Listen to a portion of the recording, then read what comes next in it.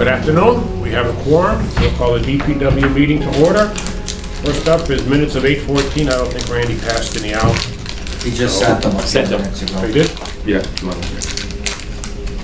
Okay. Oh, that's right. Yes, I did see those. Okay. Motion to accept. Any corrections? Motion to accept. Randy's not here, so wait a minute. I'll take the order.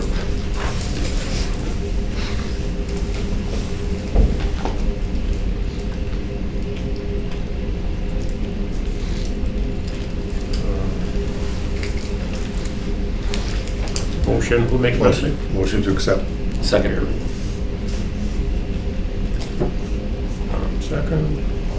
Any, all in favor? Aye? Aye. Any opposed? Abstain. And one abstain. Motion pass. 2, 3, 4, 5. Mr. Chairman. Yes, just a minute. Let me. Wait, who's here? Yeah.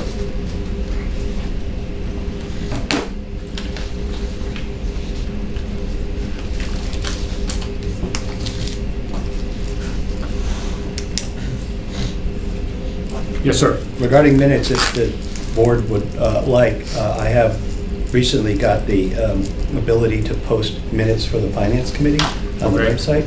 I could certainly talk with administrative offices to see whether or not we wanted to do that for the DPW Committee. Okay, that'll be fine. Sure. Okay.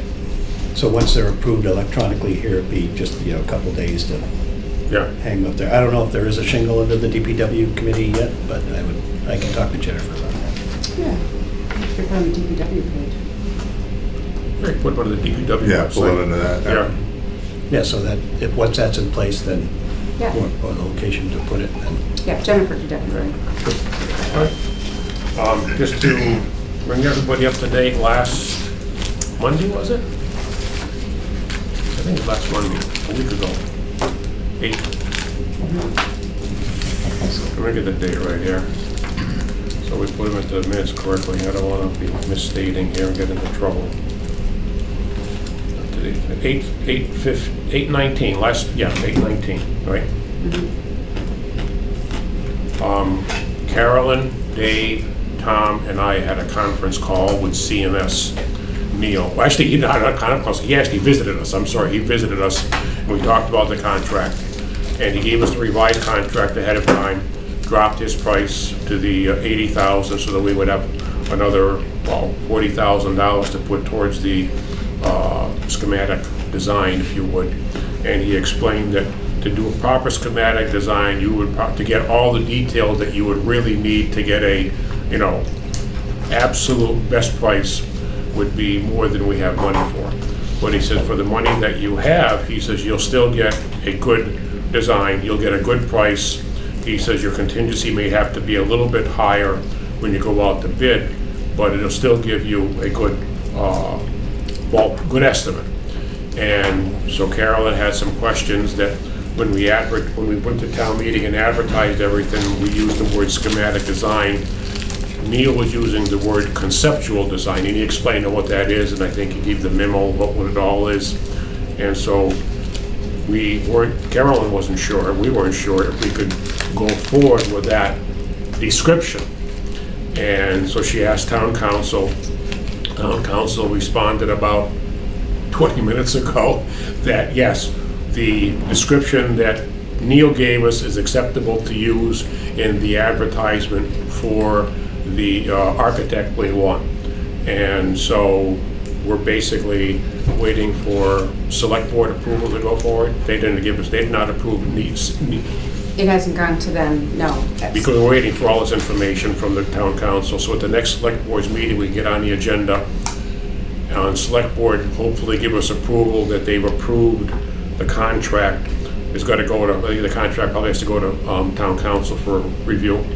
Yeah, but we're using their template, so we have to, that scope of work, we have to work a little bit on. Okay. But it's their, But we have Neil has given us a contract the contract basically itself is like 3 or 4 pages, but then there's I don't know, 20 pages of addendums of descriptions, what everything means, and a lot of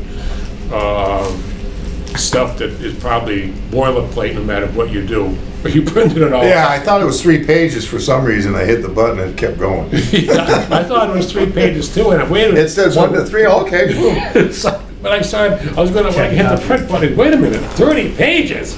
So I went back and looked at it, okay, the contract itself is 3 or 4, and then the rest is all, there's like, I don't know, gonna be 6 or 7 pages of descriptions and all kinds of details in there of, like I said, it's all pretty much boilerplate. But anyways, so we'll get that reviewed by whoever it needs to be, and there's a whole bunch of signatures, the Board of Selectmen, the town accountant saying that we do have the money. It's typical signature thing to make sure that everybody that needs to approve approves it. It's good to have the Board of Selectmen, the accountant, of course CMS signs it. I don't need to sign it from what I could tell. I'm not sure even you had to sign. I don't think so. Responsible person, that's you. I don't know. If Yeah, actually, I think it's me. I think Yeah. I'm authorized to do contracts. So anyways, that's all a bunch of details. Get that signed, get approval by the select board, then we can move forward. Neil was saying when we had the meeting that it would probably take about, what do you say, 6 weeks of advertising. Once you put it in, from the time that we post the advertising, we should be interviewing architect within 4 to 6 weeks. And then a couple of weeks, he said, to allow for that, he should have an architect on board by hopefully early to mid-October, and then go forward with, he says, town meeting, having something for town meeting in May, he said, should not be a stretch. He says, if you wanted to wait until the fall town meeting, he says, you're gonna have way too much wasted time, because you'll be ready long before that. I think May's a reasonable time frame if you move right away. And as far as the contract, we were discussing at one point about the $15,000 after the town meeting. And to be honest, that's irrelevant, because when town meeting occurs, either it passes or it doesn't. We're not gonna have any more money anyways to do anything. So we're gonna have, if it doesn't pass, we'd have to go back to town meeting for stuff. So whether we put $15,000 or an hourly rate, it didn't matter. We realized that we're not gonna have money to spend. We can't spend money we don't have. So that little detail in the contract was a non-issue. And if we had to go back, it'll be renegotiations anyways with it. So that's where we stand with that. Hopefully we can go forward, get the architect on board, and go from there. You want to add anything to what I said, Tom or Dave? Just seems it's going to be a fast pace Yeah. from Yeah. the time we hire. Yeah. We're not gonna be lollygagging on this thing. We're gonna have to move, and we're not gonna be moving at breakneck speed, but we are gonna have to move reasonably fast. Like, we're gonna have probably a couple of meetings a month, once we get an architect to decide what we wanna do with the options, et cetera, et cetera, et cetera. Any particular sticking points that were pointed out? No, the biggest thing was, he says that a real detailed schematic design, the way he was talking, it sounded like the only difference between the schematic design he envisioned and a full design would be the details of the building. In other words, you're going to use this steel here, you're going to use this steel here. It was, it would be, a real schematic design is way more detailed than we envisioned. But he says, a good design, square footage, footprint, what's included and stuff like that, he says you'll be able to get a good estimate. He felt pretty confident of that. He's very knowledgeable. Were there any two code requirements that you might see as a gap between the conceptual design and the schematic? We don't need to get to a fastening schedule at this point. Right. Yeah. So, he said, you're not going to have all the electricals. I mean, the building's going to be it's not like going to be designing, for example, a school or a building like this where you're going to need a lot of details on electrical. It's going to be I don't want to say that, but I don't mean to make this seem minor. But basically, the majority of this building is a big warehouse that's got power. Because basically it's a storage for buildings, storage for vehicles. And, you know, if it has a heating system, it's got a heating system. It's not like, well, you're gonna have a control here, except for the office area and the restroom, restrooms. I mean, even those are pretty straightforward. Yeah, it's not like you're That's gonna all get pretty that. much governed by building code. You're not gonna get too elaborate on any of that stuff. It's gonna be, you know, you're gonna comply with building code in the office area, except for maybe the size of the offices, but even then, you know, you're gonna have, you know, office, a conference room, and whatever it's gonna be. So, you know, it'll be up to us, a lot of that stuff, to try to detail as we get into it. What do we absolutely have to have? What are niceties to have? And what can we kind of, you know, do without if we have to? And that'll all be, be determined by the prices we're gonna come out with. And what do we think is gonna be a budget that we can get approved and try to pair accordingly? And until we get prices, we don't really know. You know, the price that we have in the past were all based on, well, we had a building this big, so this building is gonna be this size, so it's either, you know, ratioed up or down. So, when we get into that, and this is probably for Andy more, would you guys be able to give us information how it's gonna affect the tax rate for every $1 million that we're spending, or tens of million, or however you guys break it down from finance? That's a pretty easy question with talking with the treasurer and the assessor and those types of things, so, yeah. Yeah, I mean, those are very salient points to have available for town meeting, for sure. Most important. I Those are most think, important for I think sure. that should be, to your point, I think you're right. I think that's a pretty good number for us to consider when we're doing this, that if it's gonna be, for every $1 million, it's gonna cost this much on a tax rate. That's a good, And that's what we that's a typically good do. comment. And once Dan's back for a little bit before he retires, he can help with things like that, but not until we really have firm numbers, which is gonna be a couple months. But yes, that you have to go to town meeting with that information. You know, I mean, there's some debt coming off, and a lot of that depends on, you know, when this is, what's off, what's on, how far out are we? I mean, like Linda said, a lot of the stuff that we've recently approved all affects the tax rate, but we've had so many things coming off of the tax rate that we approved, if you would, 20 years ago, or whatever the time frame is, and we're just about to pay it off, and so instead of increasing the tax rate, we'll pretty much stay the same and just use that. We still got to get approval from the voters, don't get me wrong, but it's not like, you know, the tax rate's going to go up, you know, $20 because we've approved these.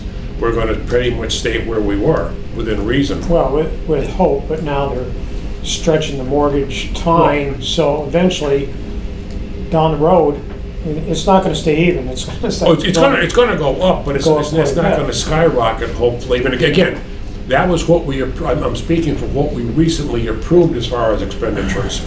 I don't know what's coming off over the next few years, if anything, that will affect the tax rate and affect what we're going to be spending on this. Well, I mean, the reality is we're spending money. Right. Yes. Yeah, we're taking money, you know, so we are spending money that, you know, and of course, people, if they're thinking of the payment, then it's, okay, what's coming off versus what are we adding? But this is how much it's gonna cost based on the current load.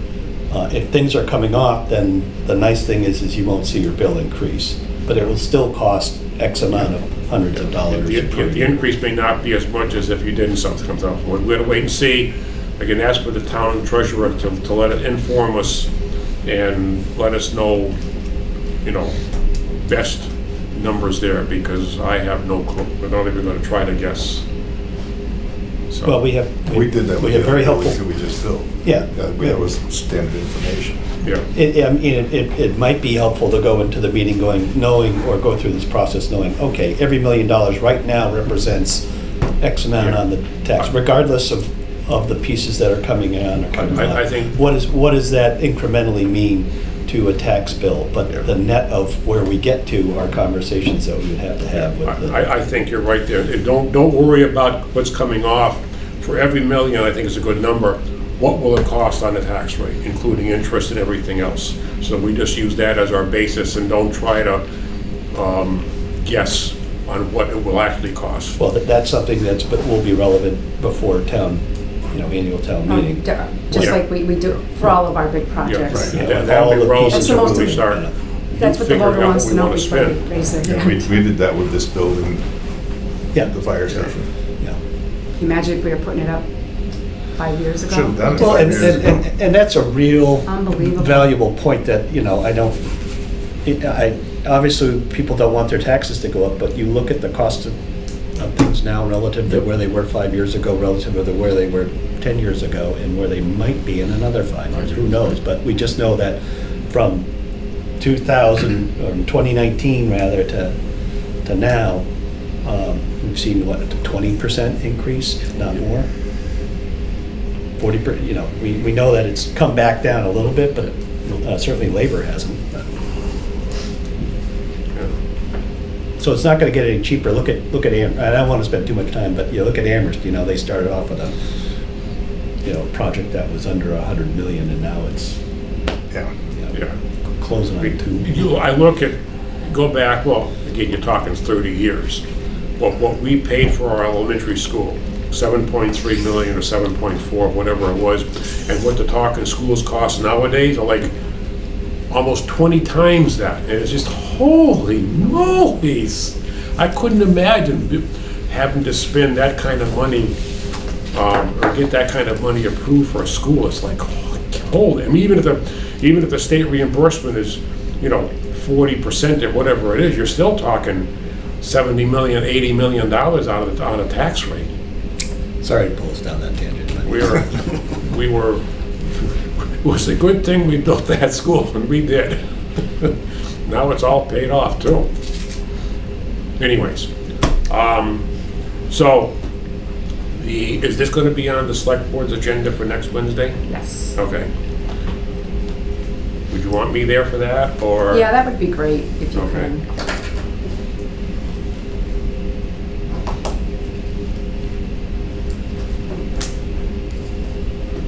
That would be.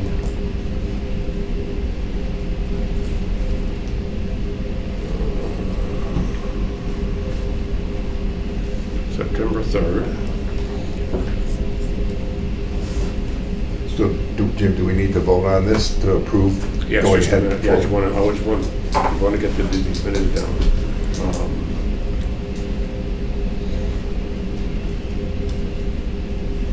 Yes, we should have a motion to approve I make a motion CMS as the OPM. to move forward with hiring CMS as the OPM. Second.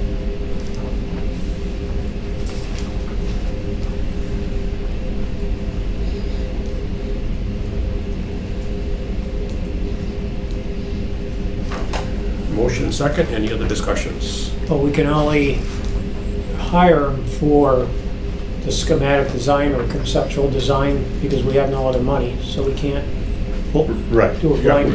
we're only Hiring for we are this. hiring CMS for this phase, but almost automatically you can continue without re-advertising for them as the OPM for the project, correct? Yeah, I'm gonna double check on that because I know that's advised you always keep the same OPM unless something Right. catastrophic goes Yeah. on. But So, he said, but- you don't have to stay with Yeah. me. Yeah. Not that, I'm I think we not can, suggesting Yeah. to get rid Yeah, of them. one of the things that Neil did say was that you're hiring me for this, and typically you keep the OPM through the project. However, you have the right to get rid of me and hire a new OPM when we actually go out for schematic, for full design and build.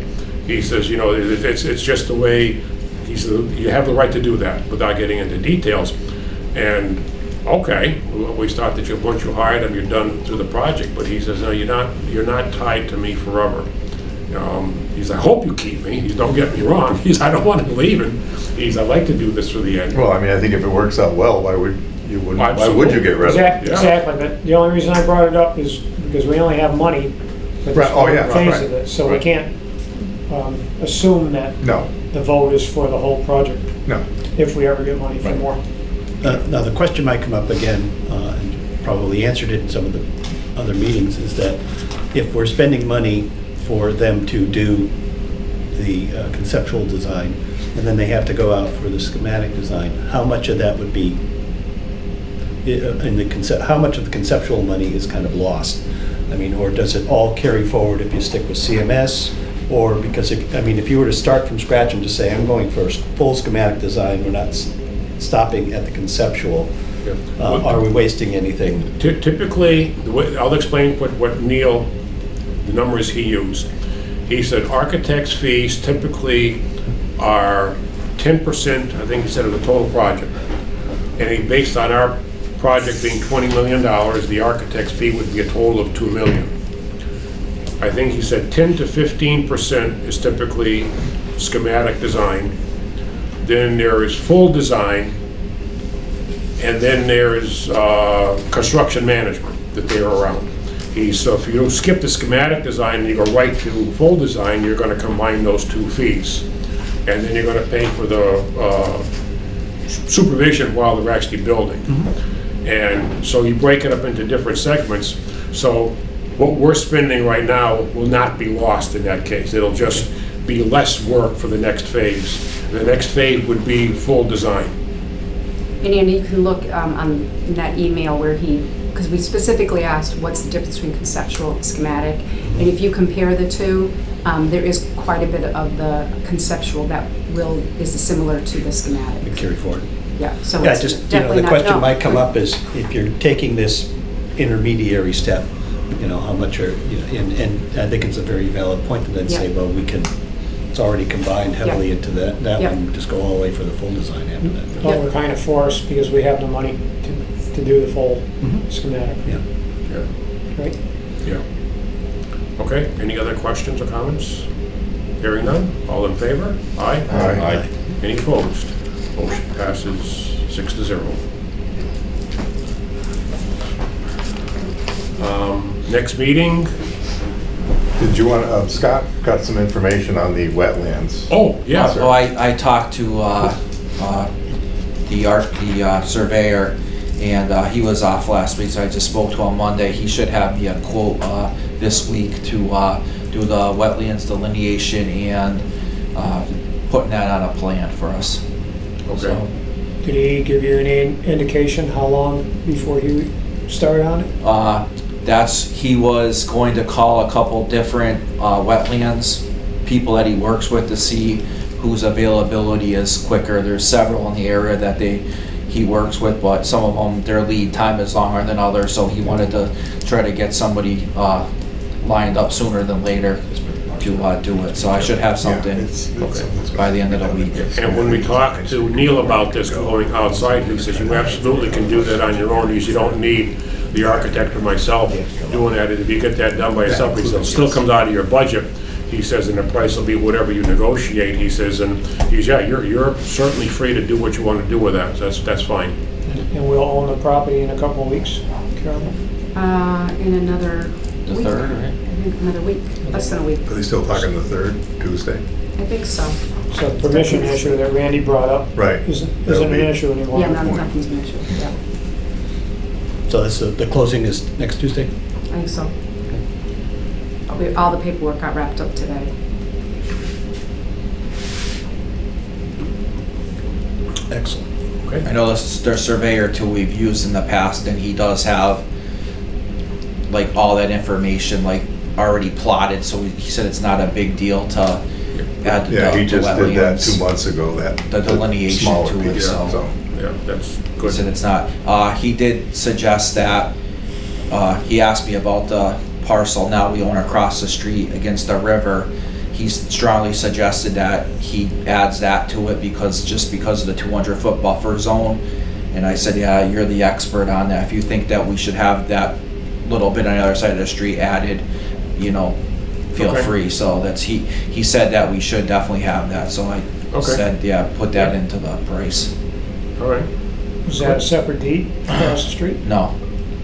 So that goes with. Well, it's kind of divided by the end of the road, but I mean, that's It's still one parcel. It's still one parcel and it affects your wetlands and all that You stuff. might as well have it if Right, it's still a exactly. parcel, So- and that's the wet end of the parcel. Right, well, one of the wetlands, it's, At the end of the road, but technically that road goes all the way out to Hockenham, but it's Yeah. just, it's missing about a you gotta mile. get the Duke boys to jump it. Yeah, the buildings. Middle Street, The river washed Middle away. Street used to go before the 36 flood. All the way down to Mitch's. Middle Street went all the way to Hockenham. If you know where Mitch's Marina is on Hockenham, I drive by it every day. That's where it It's comes so okay, out. that right here. road used to be Middle Street. The 36 flood wiped, if you've ever been on a Connecticut River, the 36 flood wiped out a big U shape. And that's where they rerouted 47 to go, well, I say 47 might have always existed that way. But Middle Street used to run from where it is today all the way to Mitch's Marina. Come Wow. out and go up Southampton. Yeah. If you go to the end of the road, you can see it, and if you go to the end of Mitch's and walk in the whole way, you can You look get back to at where the the highway covered bridge garage. used to be. Huh? You get to where the Covered bridge used to be. Yeah. Well, there's a covered bridge where the water, where the Callahan wells are. Go about, what, 100 feet north of that, Dave? That doesn't cross the Fort River, that's some other stream or something that, No, but where, I remember this when I was a kid, where the water Callahan wells are and 47 crosses right there, you go about maybe Was it- 50 feet. Wasn't that There's Mill two- there's- Pond, the outlet of Mill There's Pond? two piers right there. There was a covered bridge there that was wiped that out. was a mill, that's a mill That was the north of. Mill Pond, they Yeah, that called was the Mill that. Pond, yeah. I thought that was a covered bridge there. There might, That was might have been a that covered was- bridge. I remember over going the- across that as a covered bridge when I was I'm talking like in the 50, There's some kind of mill there. 57, 58, 9 flood. Which got burned down on Halloween. Yeah. And then the covered bridge closer to Mitch's, also, I don't know if that was Halloween or what it was, but that was. No, that again, was in the summer, kids were partying out Kids, there. kids out They there. decided to leave and And we burn the we were bridge too down so young the to rest be of them were involved in it, stuck. so. Yeah, there used to be a lot of covered bridges in this area, and kids had fun back then, so-called fun. Anyways, a little bit of history. Thank you. Anything else? I'll set up the next meeting, once we find out for the select, but it'll probably be, once well, talk to the selectmen, get approval, and we'll talk to Neil to set up a meeting. I'll let everybody know, it'll probably be the second or third Wednesday. We'll back to the second, for the Wednesdays of the month. Is that okay with everybody? And it doesn't matter when meetings are, You know, whatever fits in with everybody. Now, this contract that was sent out, that was CMS that wrote that? Or was yes. on that attachment? just, Yeah. they, The 34-page thing? Yeah. with all that. Yeah, yeah. Well, I think we use one of our contracts as an Yeah. example, right? Yeah, I think it's As a an combination of the two. example, yes. So Mostly, it's a terms and we conditions. sent and something, then they it's a added something, and And they it's, put a whole checklist, Yeah. yes. Yep. Because Get these things away from me. number 1.3.1 says OPM shall be prepared, is 3. Upon the selection of OPM, the town board would negotiate amount compensated, and he expects full. There's one paragraph in there that referred to that they would have it through the complete project. And again, at this point, we don't have money for the complete project. Well, are they talking about this part of the project? It's saying, I don't know, I can't find it right now. I had it, thought I had it at home. But anyways, I just hate to see the town sign something that we don't have money for, or we expect someday it'll get funded at town meeting, but you never know. It may not be this spring, Well, I'm assuming town council's gonna work this out with them before we sign, right? hopefully, yeah.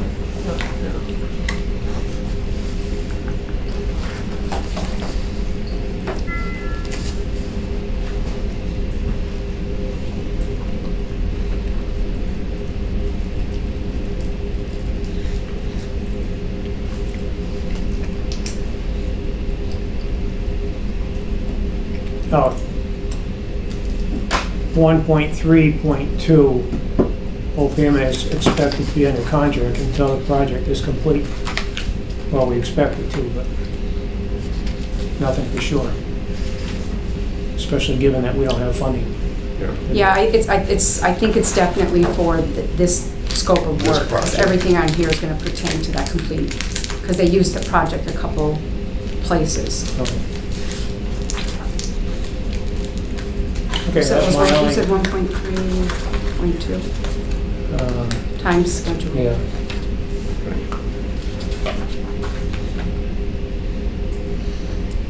.3. Yeah, I mean, I think it's worth maybe being more specific, so. Okay. Oh, I just took somebody's. Is this yours? You can have it.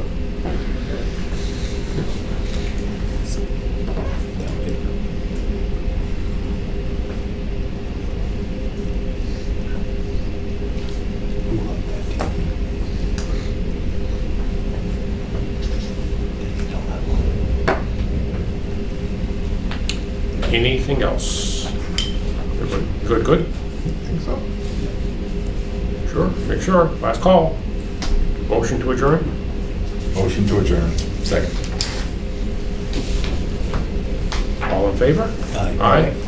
Any opposed? Motion passes 6-0. Meeting is history. Thank you, everyone. Thank you, Carolyn.